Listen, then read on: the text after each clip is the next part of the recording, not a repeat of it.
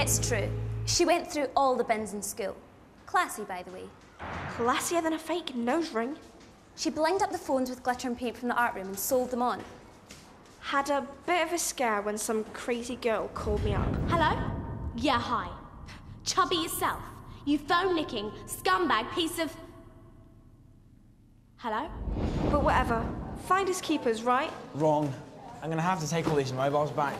Get off! Look, they're important evidence. What is going on?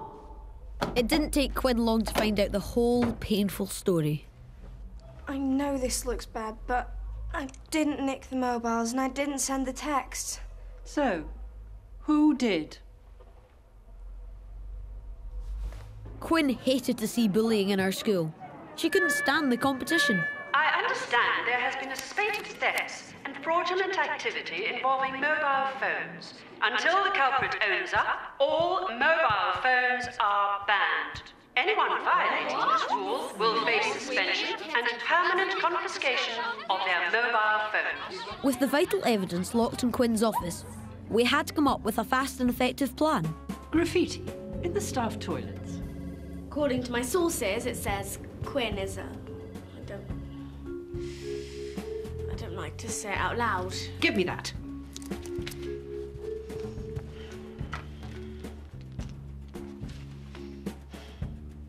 Tell the caretaker to meet me at the staff toilet with a big bucket of whitewash. But you haven't given me your comments. That's because they're unprintable.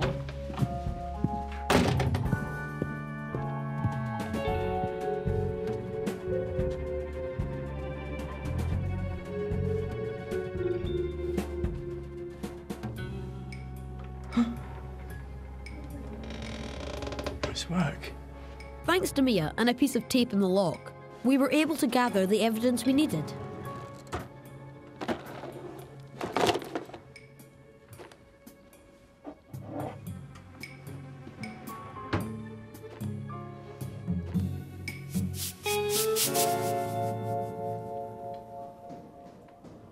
Not Quinn's either, so find the fingers, we find the thief. Starting with Mercedes. Mercedes, mind answering a few questions about stolen mobiles? I don't have to speak to you. No, you don't.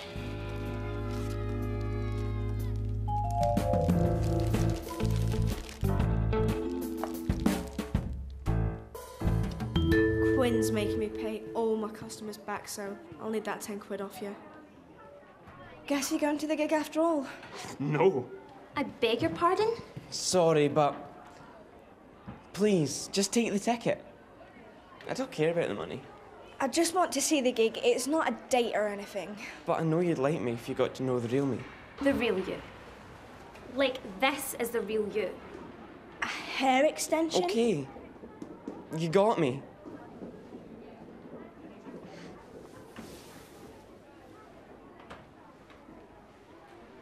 I knew you were into that emo stuff, and I just wanted you to notice me. Right. It'd be a pity date. No kissing, no touching, no talking, no... Anything you want. That is the saddest thing I've seen in my life. You need to get some self-respect. There's got to be some mistake. There's no mistake. These aren't Mercedes prints. So what do we do now? Fingerprint everyone in the school? First of all, I need to take these back to Quinn's office before she notices they've gone. We found the same fingerprint on all the unpainted mobiles. What's that? It didn't match Jeannie's prints. That's my phone. It is. Look. Here's the text you got. It's Tim's. Give me that. Look at the timing of that text.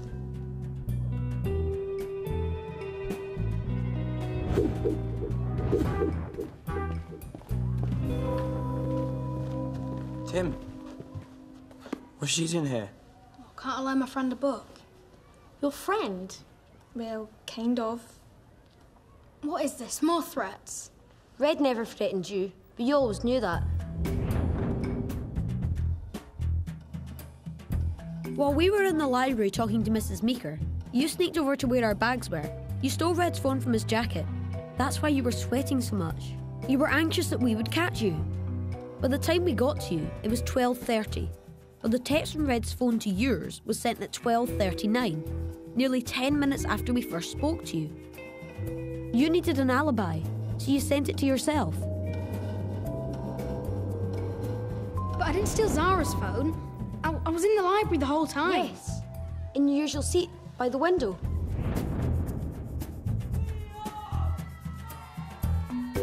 You saw Zara leave her bag unguarded.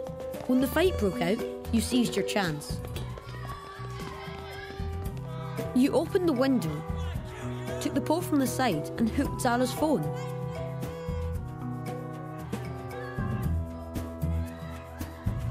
Closed the window, replaced the window pole and stuck the phone in your pocket, which was easy to do in 53 seconds. And then you told the story about the black-haired girl in a yellow coat. What colour of hair?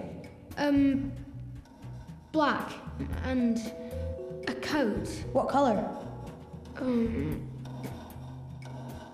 Yellow. You told the first lies that came into your head. It was just bad luck the Mercedes owned a yellow coat. You're making it up. You've got no evidence. I know. Check out these prints.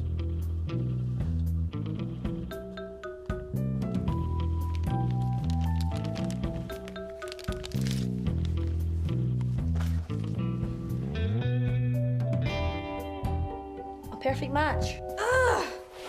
So you were the thief? Sorry. Can we still be mates? As if I only hung out with you because April wasn't talking to me. Duh. And that was the point, wasn't it, Tim? You got fed up of wandering the playground alone every break time and lunchtime. You split them up because you needed a friend. Everyone in school had their own little groups, and you were left out in the cold.